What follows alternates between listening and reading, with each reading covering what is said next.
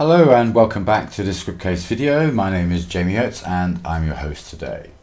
Today's topic has been the ticketing system created by Sergio over in our Spanish department. He has created a new template which you can download, and basically what I've gone ahead and done is downloaded the template, imported it into my local Scriptcase, imported the database and applied a multi-language system to the project, as well as some other changes which we have seen over the last videos. So we're going to continue from where we had left off, and that was here within the control application, which is designed for the PayPal payment. Okay, so we are now literally continuing from where we had left off, and we were viewing here the control application, the events and the onload event. Okay, so here we can see within here that we have the PayPal settings, we have the PayPal return.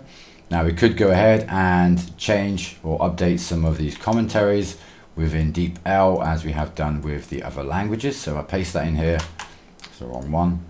If I copy and paste that into DeepL, we can then just see what the comments are that Sergio has added, and then we can actually have that here in English. Now, as I mentioned, I have actually updated this. So for some reason you see here now Portuguese, this is actually Spanish. Okay, and there we go. So when we correct the language, it will give us the correct language on this side, and then we can actually apply that within our application.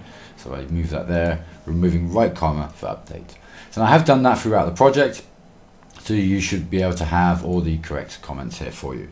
Okay, so to go through this code that Sergio has added here for the PayPal payment, on load of this application after being sent from the previous grid, which was here the reservers client PayPal. Okay, so if you remember from here, we had the grid application where we can make our selections, and then we just click here the PayPal pay with PayPal, and that then loads here the PayPal payment. Okay, so here we are then first of all applying all of our variables, the payment information, how much it costs, whether it's cancelled, and if PayPal aborts, then we apply our own error messages. Again, we can change these for the language keys that we apply within the language database.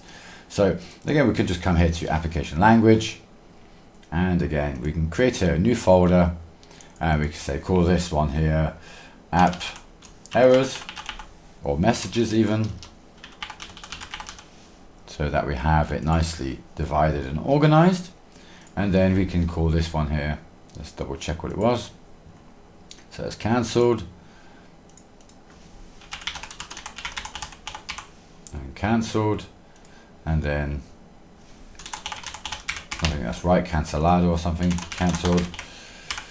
And yeah, see, I can't spell cancelled correctly. And then for German, I really don't remember off the top of my head. So let's just check here in the translation. Okay, so we're cancelled from German, English into German. Abgebrochen. There we go. And then we just paste that in here again. And we have now our language variable update, which we can then apply here within our application as then the error message. Okay, so if I come here, I'll apply then my hands like so. Of course, I will need to remove these. Okay, and there we go. We have then now our language key applied to the error message here within the application. Okay, so next up we are then here updating the table for the reservations. Okay, so it's actually saying here it's cancelado. So again, ideally within the projects, we just changed cancelado for an icon, so that's understood for all, and that would simplify that one. We then have an else if, so if that returns back and everything's okay, so here we have the error messages if there's an issue, and then if we take payment. Now here we then need to make our changes. So we have here first of all our username, okay, and we have our password, our signature, as well as then the PayPal type. Now the PayPal type should be standard, okay, unless you need to make changes here, because you have here the array, which you can then make the changes to the method here. If you're not using the express checkout, for instance, then you may need to adjust that. Otherwise, you have here the username, password, signature, which you need to change for your own PayPal details. Now once you've done that, then the payments for this would then basically end up in your account.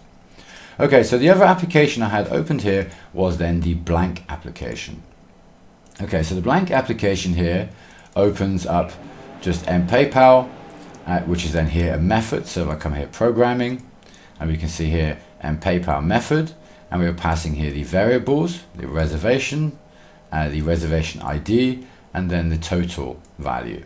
Okay, so if I come back here to the PayPal, we have then here also the PayPal settings which we can change, and then we can use this as an option. So now if you follow through the training that Sergio had created, even in silent, you will see that he had added this as an option.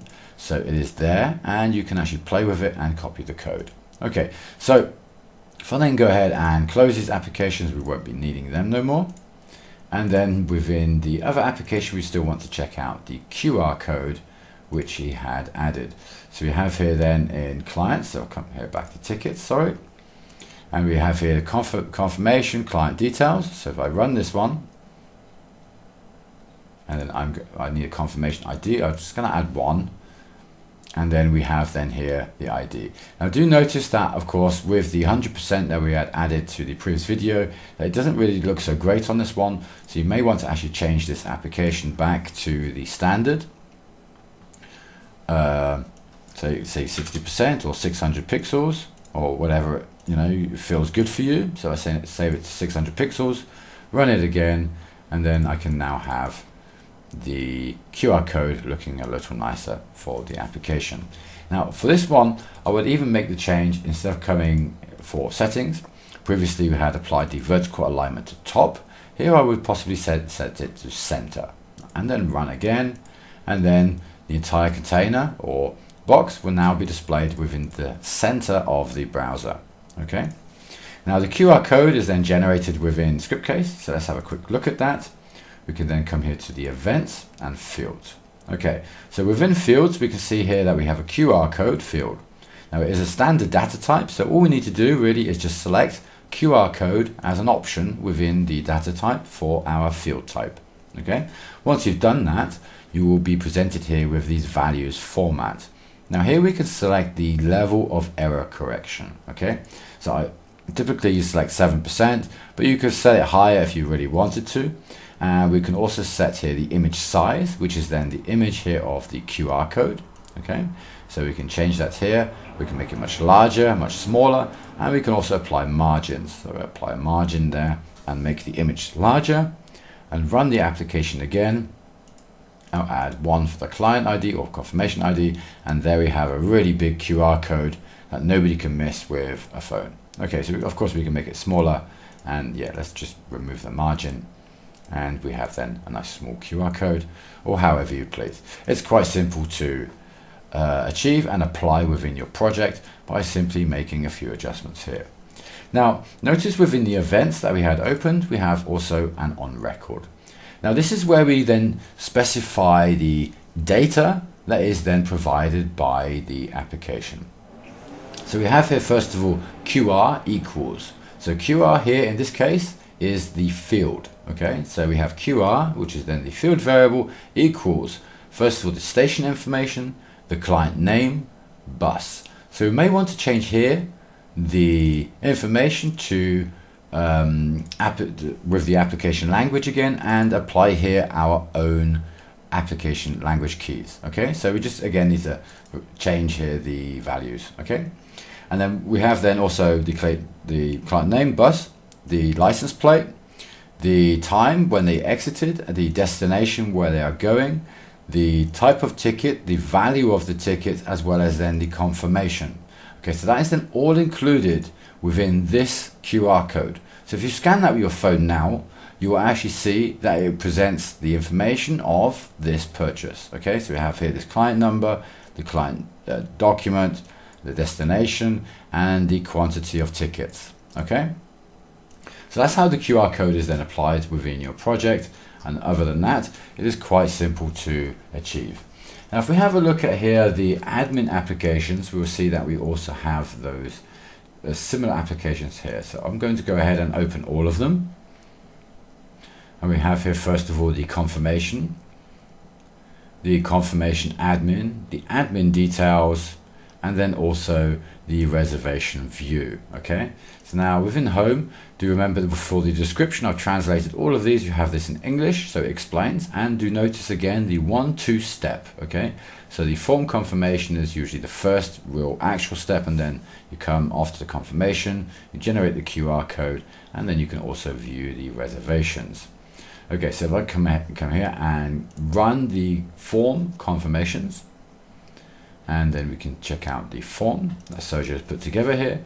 And the only slight change I would make here is maybe here for the values. So let's just quickly change that here in fields, pago confirmado. Again, change the C now to our language key. So if we can actually change that here, we can go lang, and it was, sorry, lang underscore select. And this one was no. Update that. And then for the C, again, lang select yes, and update that also. Now I would possibly change this to 2 columns also, and then run our form again, and we can now see the C and no, or yes and no, as it will be next to each other now also. Okay, so it's a little tidier and cleaner now. We can make various other changes if we wanted to, but I think that's okay for the time being. Okay, so with this form, if we go ahead and say yes, this is, we have then a reservation ID, and we say, I'll say 22, confirmed, the payment's confirmed, yes, and so on. So if I go add a new one, I can then add a new reservation, the client information, and so forth. Okay, so obviously this is an application then within the back end, and we can then just specify with ourselves whether the payment has been confirmed or not. Okay, just by manually doing that here if we wanted to.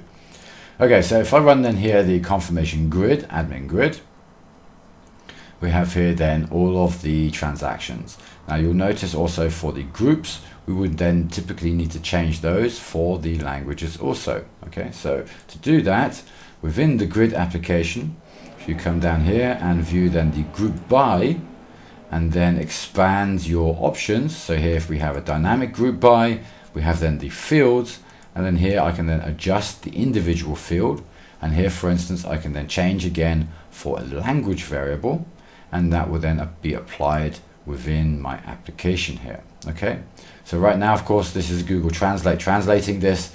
These are not actually there, and in the majority of cases I have it switched off. Okay, so do notice that this grid is also automatically updating. Okay, so to achieve that, we come back here into the grid application and settings. We have here then a page interval where we can then select the page refresh interval in seconds. So I can select it 5 seconds, and the page will automatically refresh every 5 seconds. Okay, so within this grid we can also see all of the information regarding the route, as well as the requests by the users for their travel and destination.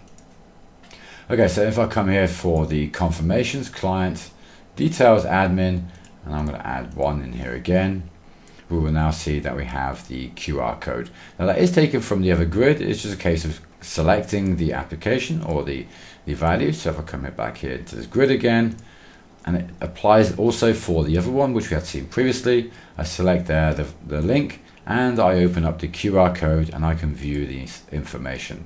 And do note, as I mentioned before, that these applications are similar to the ones here within the client tickets section, so that then basically what you see here is similar to what you have there also, the functionality and how you update then also the QR code.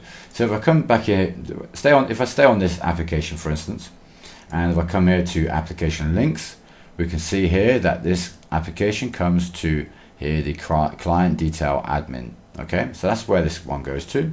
And then if I come here to events and on record, we have here then the QR formatting. Okay, so as we did for the client application we had seen a few moments ago.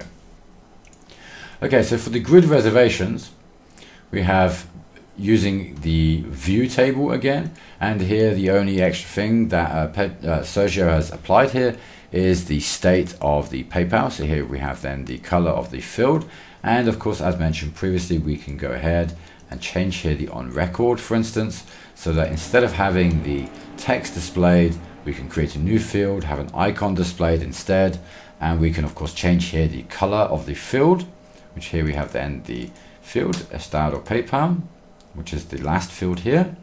So we're setting here the SC field style using one of our macros, and all the macros are available here on the right hand side within your insert code option panel here. Okay, so you can always check out exactly what some of these mean. If you're not sure, anything starting with SC underscore, you will more than likely find it here within the macros or elsewhere within our documentation. Okay, so if I close up now, and what I'm going to do is I'm going to jump over to the completed project, and we can quickly just go over everything else as we have it here one last time. So you see within the project that you will be downloading, this is it complete with everything translated and configured accordingly. The main sections you will want to change are those I've shown you. So if I come back here to buses, for instance, or countries, you'll see I've made some typical changes. I'll come here to the buses. I have added here a different icon, so you can actually edit that yourself. Also added font awesome icons into the header, and to apply that, if I come back here into the application, so say for instance here buses, we have here the grid TB buses, and here within the layout header and footer we have the language variable which I have applied, and then within the application language is where I have actually applied the font awesome icon. So I come here to custom titles, you'll see here is the font awesome icon added within the language variable. Now this does provide us quite a few advantages over the fact that this actual field has a character limitation, and here it is pretty much double that. So we can actually add the font awesome icon here without any issues, and even increase the size of our title without hitting those limitations. I do notice also that I do have everything fully translated, Spanish, English and German, so everything is ready there for you, and you can then just go ahead and make some of the other changes that are still there required. As we'll see here for January's and country, we still have to deal with the tables, how you would want to deal with those for the languages, maybe add icons to the other grids and tables, or just simply remove them from here, the buses and bus brands, which are the only two applications which have then the font awesome icons. Okay, so we have then also the reservations we had seen a few moments ago, as well as then the new confirmations and so forth. Okay, so you see in some applications I hadn't gone ahead and made all the changes, but of course the language keys are all there so that you understand fully what you are viewing and doing, and then you just have to make those final changes yourself to use the platform. So it's up to you entirely if you use it only in English or with the multiple languages.